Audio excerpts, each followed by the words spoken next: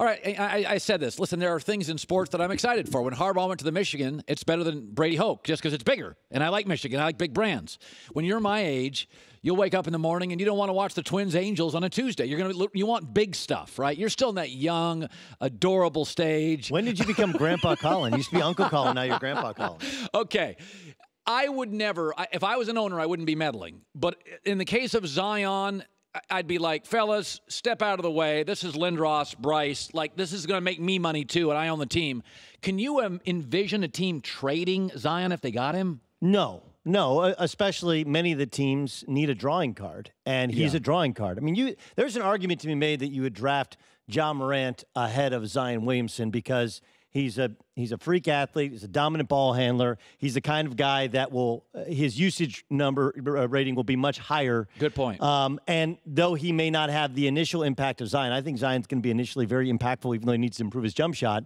I think Ja Morant has a chance to be a dominant guard for years to come. Yeah. But he puts butts in the seats, and that's one of the hardest things in sports. I'm going to disagree with you on Atlanta.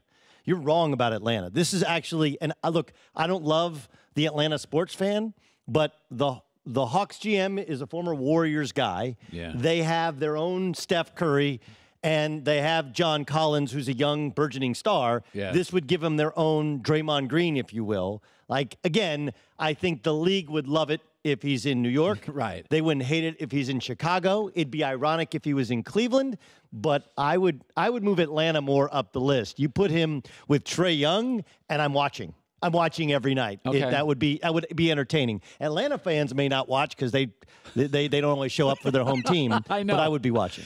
It's interesting about this Warriors thing, and we talked about this before, is that you were a pass-first point guard, and if you would have been a greater shooter, you may not have been as effective as a leader. In that, it's hard for fans to wrap their arms around, but sometimes the best player on the floor does stop the ball. And listen, you can't deny the numbers. I'm watching Golden State. They're 30-4 without KD and with Steph. They look different. They're more fluid. I'm not saying long-term it's better. But actually, you just did, but that's okay. Okay, but I will say, you're saying they're better without Kevin Durant. They're different. They are different. They're different. They're different, but they're better with Kevin Durant. You take the numbers of 30-4. What games did he not play? Who did he not play? This is like plus minus. Who else was on the floor with you when your plus minus was better? Look, it was incredible what they did Friday night in Houston. Incredible. One of the best NBA games I've seen in years. Not just that, but a coaching masterpiece. Cycling through your entire bench in the first half, completely changing the way in which you played, using big guys, using Andrew Bogut and Kevon Looney, and using Jordan Bell, who'd been buried deep, deep, deep in the doghouse, and bringing him out, running through offensive sets you hadn't used in a game in months, and getting good looks for the Quinn Cooks of the world. And I thought that exhausted Houston, and Houston, they didn't lose the game in the first half, but they could have won the game in the first half, and they did not. No question. But if you listen to what the Warriors are saying, they're like, look, we can do it for a night. We don't think we can do it for... Now, look, they get a bit of a reprieve playing Portland, who I just don't think this is a good matchup. Like, they like to play fast. They like to play, they're guard dominant. Like, they're a slightly lesser version of what the Warriors like to do, and they don't have a Draymond Green. Right. But let's not take what was a masterpiece on Friday night. Think about this.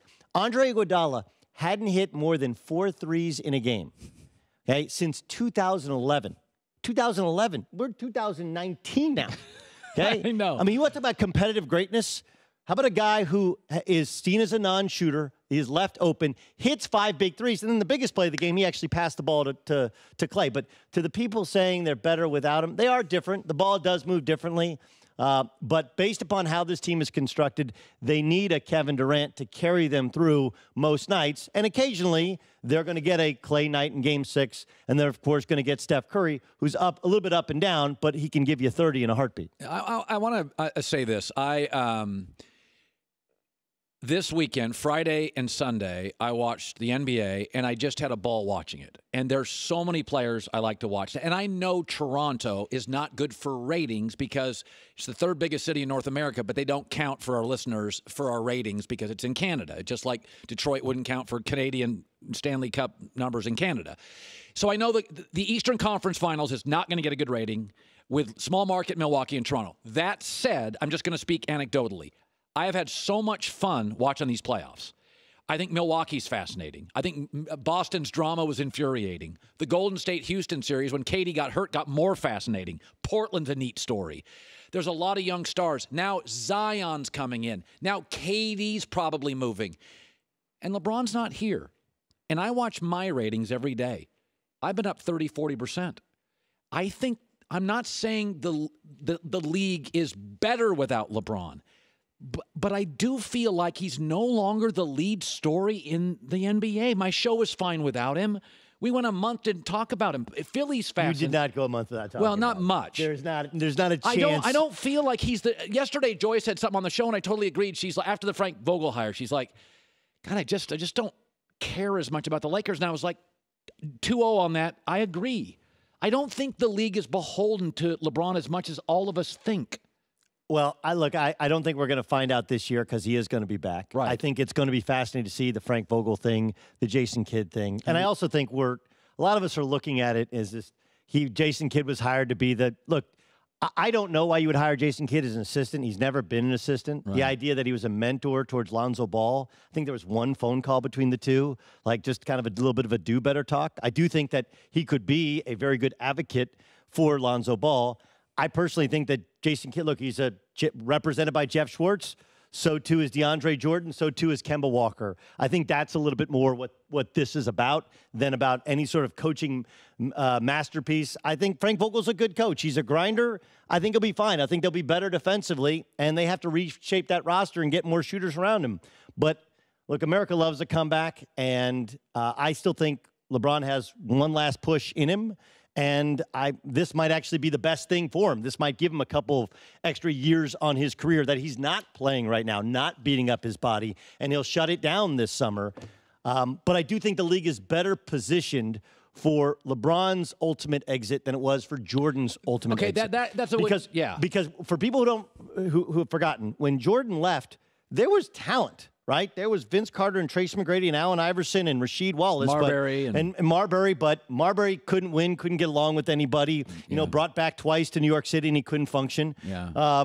You know, Allen Iverson was a mess off the court. Yeah. And he had the one finals run but wasn't consistent. Right. And, you know, didn't necessarily buy into to being coached. You know, Vince Carter never won enough. Tracy McGrady never won a first-round series. And they just kind of struggled until they found that guy. Yeah. And then that guy's been the picture as consistency. I think with Steph, with Giannis, with Kawhi, they're better positioned, but the league still needs LeBron. If LeBron was playing and now we had the Lakers and the Warriors, you would see a ratings bonanza. Let's not kid ourselves. Discover alerts if they find your social security number on any 1,000 of the risky websites. I used to think it was just darkweb.com, but Joy told me there's many bad websites. Free for card members. Sign up online, discover.com/free alerts. Limitations apply. Apparently, there's all sorts of scary websites out there. So, Doug Gottlieb joining me, the Duggar. Okay, I want to start with Kawhi. The shot heard round at least Canada, not the world. I'm gonna throw you, and we all saw the picture, right? We had Fred VanVleet on yesterday. It's amazing. Congrats. And a lot of people are like, oh, he's staying in Canada. If they get blown out by Milwaukee, it doesn't mean anything. He's already been the NBA Finals MVP. Okay, it's not the biggest thing in his life. Let me throw this at you. The shoe deal. New Balance went all in on him. He's their guy. He's not much of a talker to begin with. If you don't have much of a talker, and I get all my chips on the table for Kawhi, I'd like to at least have a market talk for you, Los Angeles over Toronto. Like, I don't know what he's doing, but this shot didn't mean anything to me long term. I generally agree. First, the shot itself, I've never seen that. I've watched a lot of basketball in my life, and you know, synthetic basketballs they use in college and in high school, sometimes they have bizarre bounces. But to see one hit the front rim twice, then the back rim twice, and then go in, like, I've never seen that. That's an unbelievable shot, in addition to over Joel Embiid, falling away into the bench, doing the old squat and watching it, like the whole thing. But I've never seen a shot. Maybe it's because I'm not a shooter. That's a shooter's role, right? But I agree with you. I don't think it changes if Kawhi stays. Like, I don't think he cares. I think he likes playing basketball. I think he likes that he's the guy. But I don't think there's any sort of affinity towards Canada. I don't think it has anything to do with New Balance's shoe deal, right? Like, I'm sitting here wearing these new Kevin Durant shoes, right? But you know, they were selling them in Oklahoma City. They'll sell them in Golden State. They sell a guy because he's marketable. I don't think that matters, especially the idea of going to the Clippers. When the Clippers were rolling and they had Blake Griffin and Chris Paul is a Jordan brand guy. It's not like people were running out in droves to get his shoes. Okay. If you win, if you're successful, if people want to emulate the way in which you play, if you have a little bit of swag, they'll buy your shoes. It's really that simple. I actually think Canada would be a better spot to sell shoes because it's unique. It's a huge international market. Yeah. It's actually a huge kind of basketball wellspring for a lot of talent for the present day and the future in basketball. But I don't think this has anything to do with New Balance. Like, New Balance is the perfect shoe for Kawhi, right? Yeah, yeah. Like, New Balance makes basketball shoes? Yeah. Yeah, and their spokesperson is somebody who doesn't actually speak. That's great. Let's go back to Zion. The two things I see, I think he has from the smile and the love for the game, there's a magic feel. As a player, there's some Barkley and some Larry Johnson where he just looks bigger and stronger than college kids, and he's got that Barkley where for his size, even though he'd be a 4, he's about 6'6", and he just runs the floor for a big guy really, really well. Yeah. And you throw some Blake and some Karl Malone and all this stuff. But the love of the game is very Magic, and the style of game is very Barkley and Larry Johnson. Let's just Steph talk. Curry love of the game, too. Like, it's one of the things that draws us to Steph Curry. Steph Curry seems to be having a good time out there. I think that really matters. What worries you about his game? What worries you? His body. It's 285 pounds. He's 6'5" 3/4 bare feet. That's a lot of weight. And if you saw the torque that it put on the shoes, it's incredible. That's the torque that's being put on his ankles, his knees, and his hips, and his back. So, look, I think here's what people have to remember. He's perfect for the new NBA. Yeah. Perfect. Long arms, great lateral agility. He has, when he turns it on, he's got a pretty good motor. That was the big questions last year. He was a little bit heavy, and he didn't necessarily always have a great motor, and he couldn't really shoot. He's improved as a shooter, he's improved his body, and he's improved his motor, to which he plays hard. I think he benefited greatly from playing at Duke around their culture. And I think he fits in. And do you remember the movie Weird Science? Yeah, I do. John Hughes movie, right? Yeah. Where they're, was it Anthony Michael Hall, where they're cutting up, they're cutting up the favorite things they liked of different models. Yeah. And then poof, out comes a woman. Right? That's exactly what it is. It's Larry Johnson. It's a little LeBron. It's, a little Barkley, a little Blake Griffin, a little Draymond Green. And he'll be a better offensive version, more athletic version of Draymond Green. But the only fear is, I guess he's got to continue to develop his jump shot and his body, right? Like, he's big boned, he's thick, he doesn't look like a basketball player. His legs are football thick. Yeah. Can you thin him out and not change who he is? Yeah. God, I love watching. I just absolutely, my favorite college player. No, he as good as he is to watch on TV, you go watch him in person and his jaw dropping. You can't stop watching him. He can score in the post. He likes to pass. His teammates like him. He plays hard. There's nothing not to like about the kid. Yeah, really easy to root for.